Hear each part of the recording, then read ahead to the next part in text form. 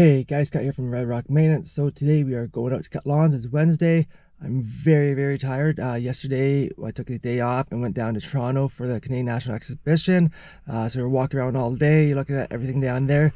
My feet are absolutely pounding me. They're very sore and tired. So this is gonna be a long day. We've got a lot of lawns to cut today, but we've got 4 of us, which will make it easier.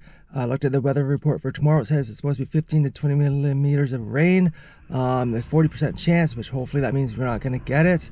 But if it does rain that much, we are in trouble because we've got about 15 lawns to cut, and they're all our big lawns tomorrow. So I'm gonna try and get some lawns today on video and see what happens.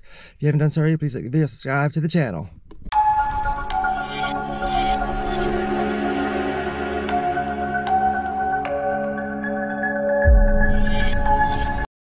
Alright, so this is a new lawn we picked up this year. We didn't actually pick it up until about August, I believe it was, so we've cut it twice already.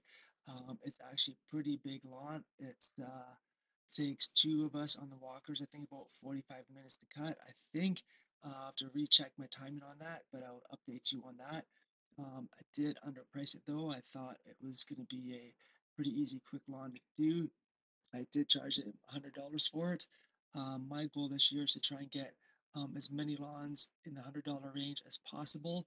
That way I will be able to have a better lawns and weed out all the smaller lots I don't want. So saying that, I probably should have priced this one at about 125. So I'm a little off, but anyways, it's not too bad. It's only about 10 minutes from my house, which is nice. It is a little bit hard to cut though, because as you see, all the trees that are there, there's lots of going around these trees and bushes and whatnot, so it does take a little bit extra time to cut that kind of stuff. But other than that, it's not too bad of lawn. You can see all the fog out there. It was a pretty foggy morning when we were doing this. But anyways, guys, yeah, this is a new lawn, like I said. The bees just cut in very well. The other guy is over on the other side of the property using the T25i and mowing that part, and then the 2 other guys are trimming the lawns around all the bushes and whatnot. So that's all I can say about this lawn. It's not too bad.